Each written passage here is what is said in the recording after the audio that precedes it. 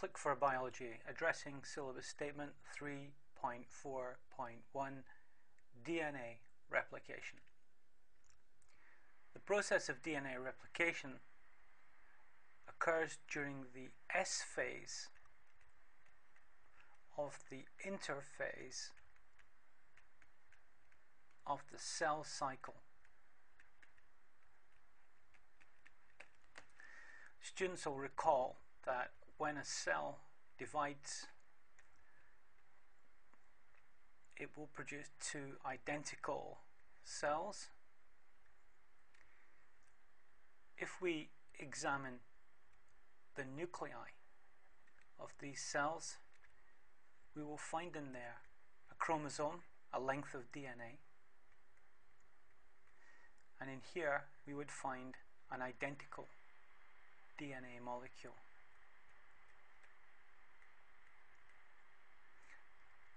They are identical to the original DNA molecule here. How can this process have come about? The original DNA molecule must have been copied and separated to provide a copy for this cell and for this cell. This process is called DNA replication.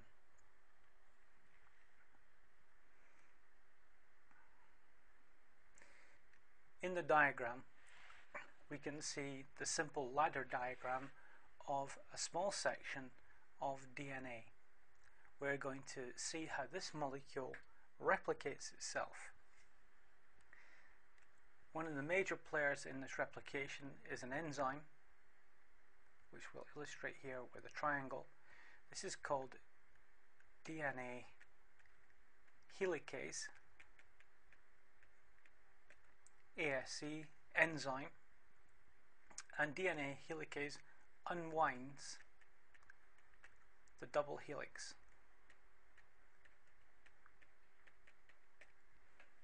Another important point to know is that around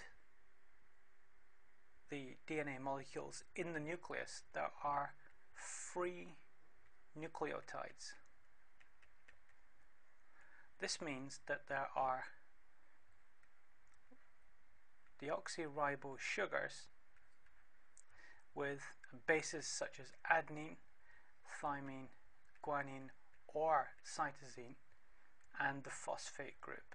And there are many of these, many adenines, thymines, guanines, cytosine nucleotides available for the DNA replication process.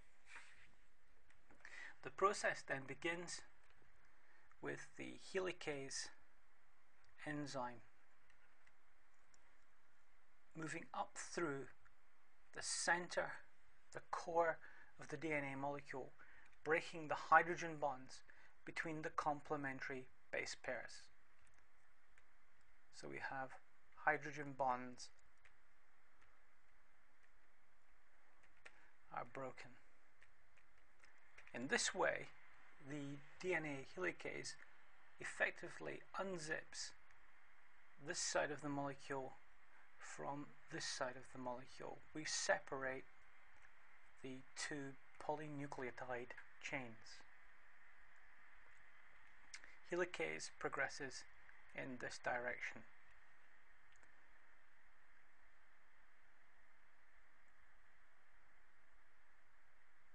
To illustrate the process of DNA replication, we have separated these nucleotides from these nucleotides, a small section of the helix, and so in this diagram the DNA helicase would be at this position, working further up into the DNA molecule.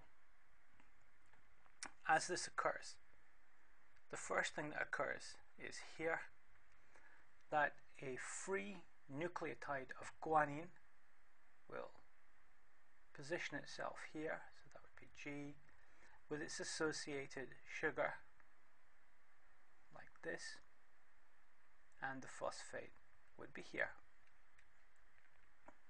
On this side, a free nucleotide of cytosine would position itself here with its associated sugar and the phosphate. Over here we would have a guanine again, since it's complementary to the cytosine. The sugar would be here and the phosphate, and so the process repeats itself over here. These nucleotides are free and available in the nucleus. So if we continue this process for the left hand side only, opposite thymine we would have adenine,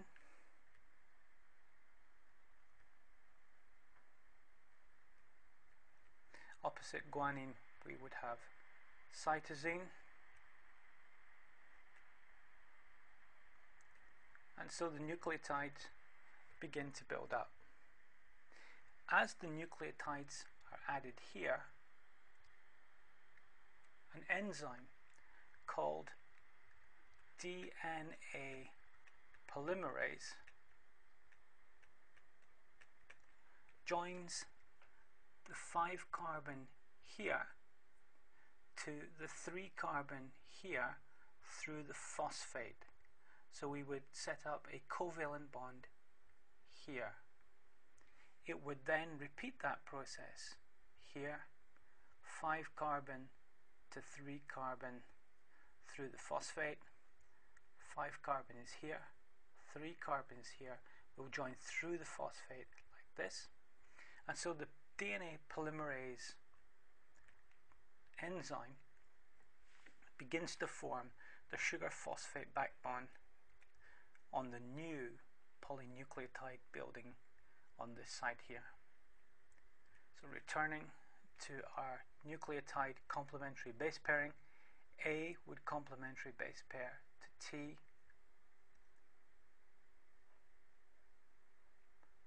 here's our phosphate, and of course DNA polymerase would put in the bond between the 5' carbon and the 3' carbon through the phosphate like so. And finally on this side we would add another guanine here, nucleotide with guanine, here's its sugar, here's the phosphate, and of course the DNA polymerase would add the covalent bond here to complete the polynucleotide on the right hand side here. Notice that the base sequence here, G, G, A, C, T, G, is the same as the original over here. At the same time as this side constructs, the appropriate nucleotide would be moving into position over here.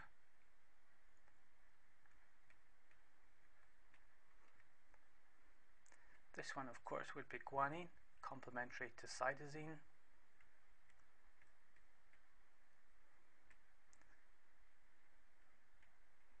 Here would be adenine with our sugar and our phosphate, and finally cytosine here with the sugar and the phosphate. DNA polymerase is able to make the bond here, then here, then here, then here, then here, like this. In fact, DNA polymerase works in this direction on this particular strand.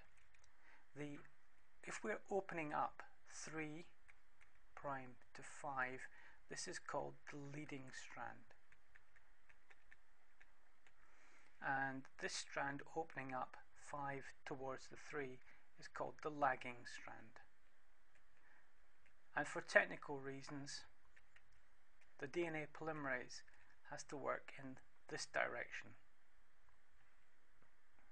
However, at the end of the process, notice that we now have a DNA molecule on this side which is complete with its 2 polynucleotide chains. We have a DNA molecule on this side, complete with its 2 polynucleotide chains, and that the molecule on this side and this side are identical. This is the process of DNA replication. It takes place during the S phase of the cell cycle.